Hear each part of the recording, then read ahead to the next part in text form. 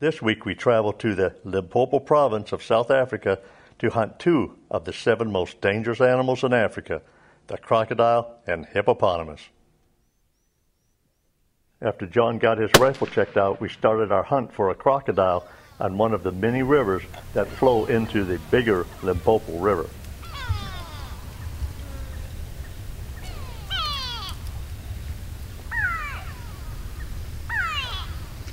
We walked for several miles along the riverbank, checking out the many crocodiles that we encountered.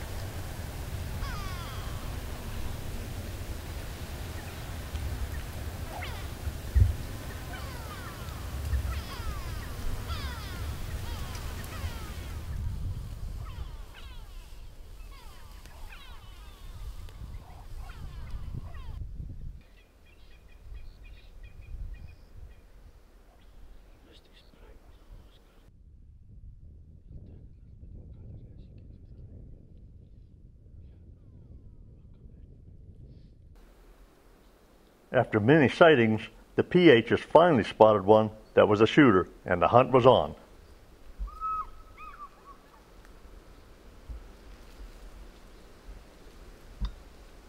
John came prepared to make the crawl on hands and knees.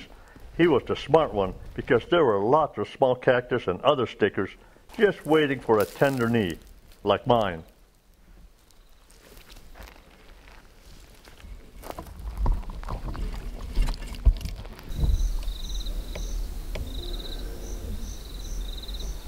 We were being very careful not to make any noise.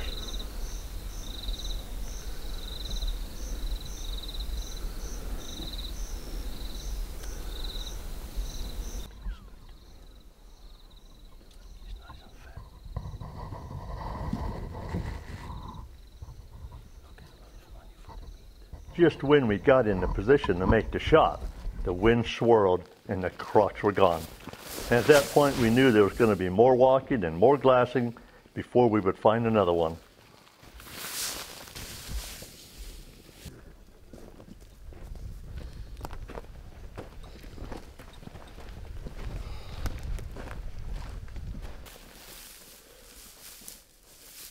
Following the first unsuccessful stalk on a trophy croc, we walked several more miles to another location where another shooter was spotted, and we crawled into position for John to make the shot.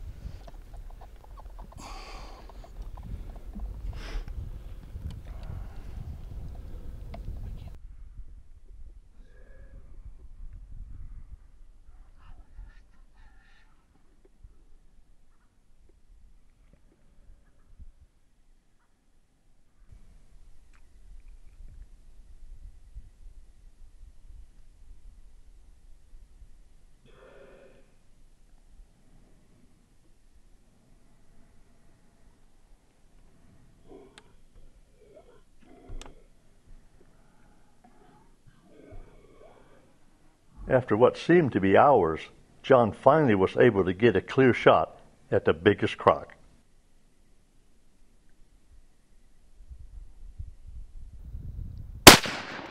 Hit him again.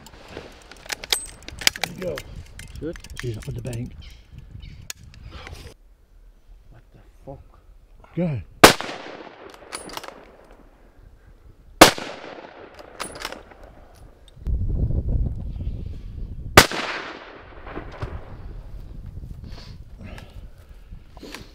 Well, I think I had a pretty good shot, but he kind of turned and he was heading for the water.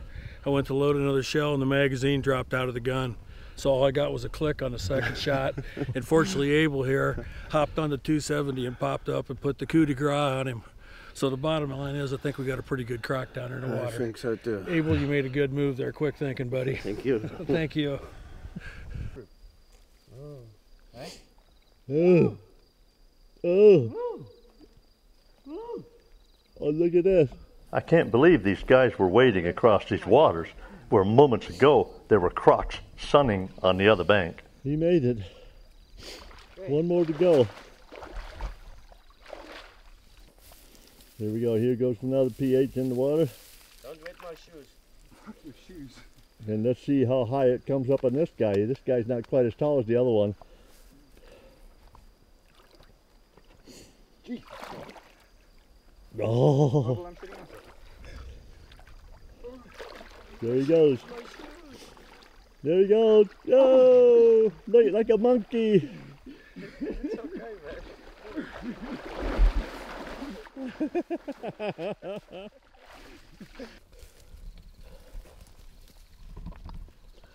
You got it done. Yep. Congratulations. Took 3 days, but finally. Hippo did a great job. Did a great time. I tell you, this is a prehistoric animal here, That's for sure. and this was really hunting, trying to get this guy.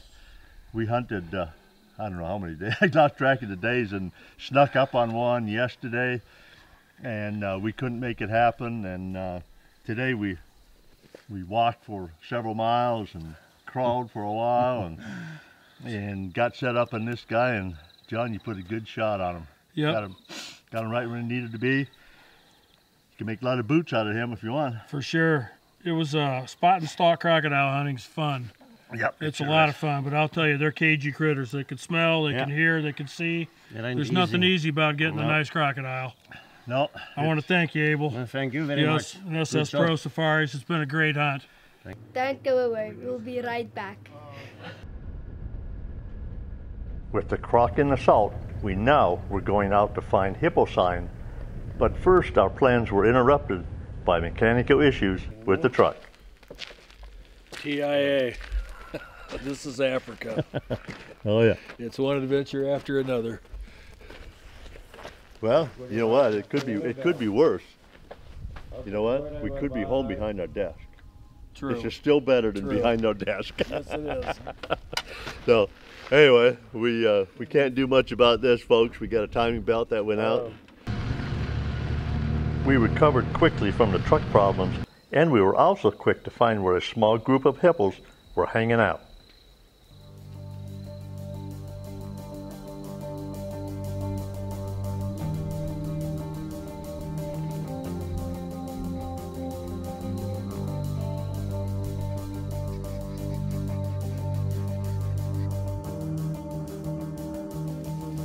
We found where they were coming out of the water to feed, so we constructed a blind to see if we could catch them as they lumbered out onto dry ground.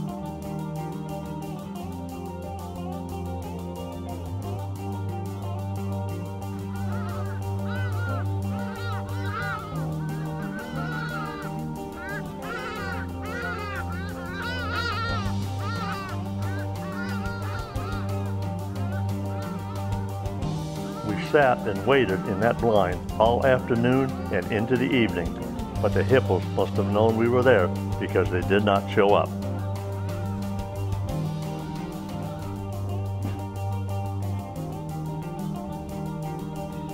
It was a welcome sight to see our ride coming to pick us up.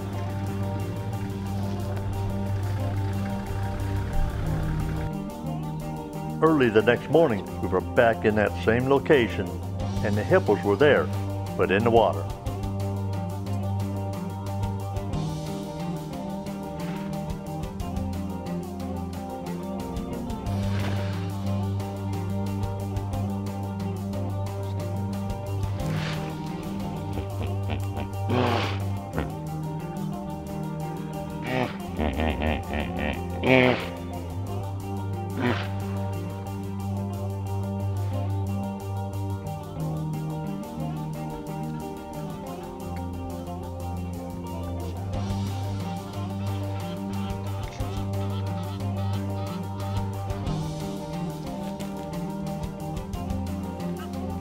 We sat and watched these hippos, waiting for one to open his mouth so that we could assess the ivory. They put on quite a show for us, but none opened their mouth.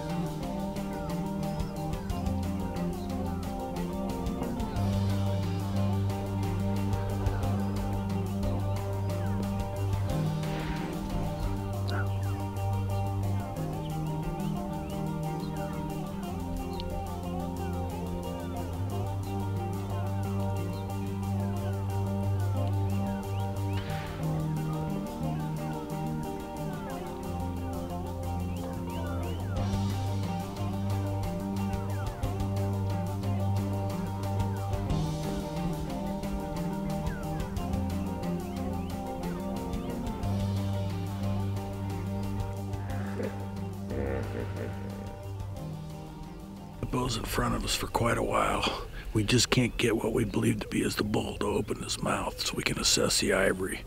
So we pushed him off a little bit and we're following him down the river, just trying to get the right moment where we see if it's the one we want to take. So we're just gonna stay after him.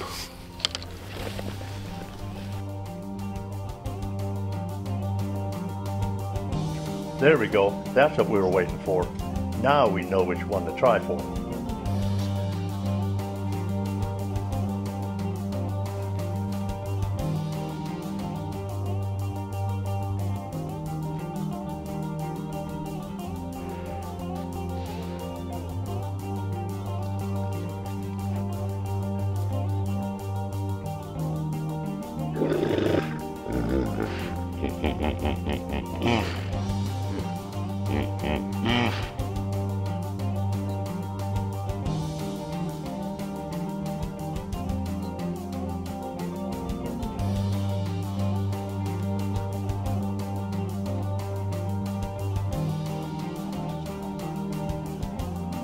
With the bull identified, it was now a matter of time for him to get in the right position for a shot.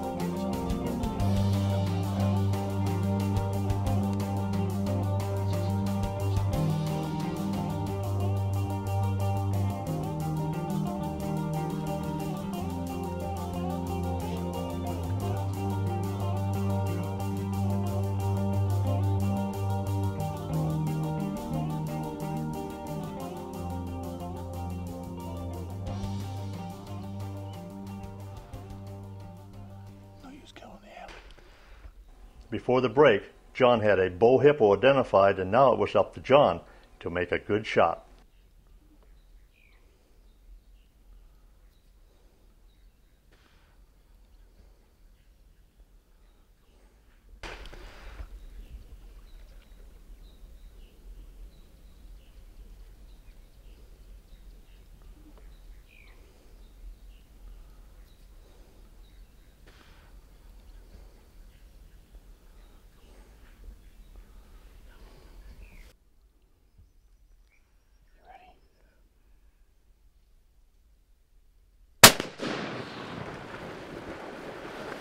Got him.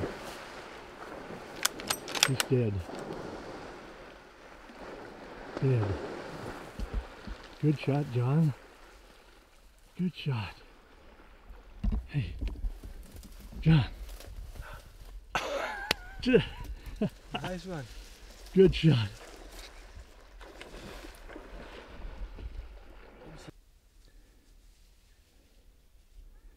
There he is.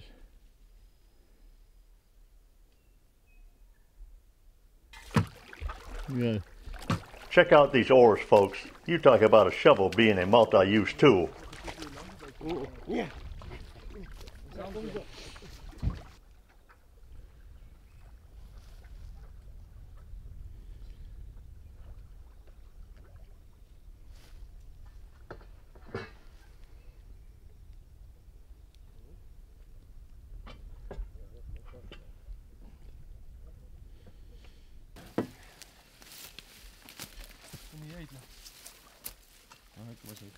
With the hippo attached to a rope, it was now a matter of manpower and truck power to get this massive animal up on dry ground.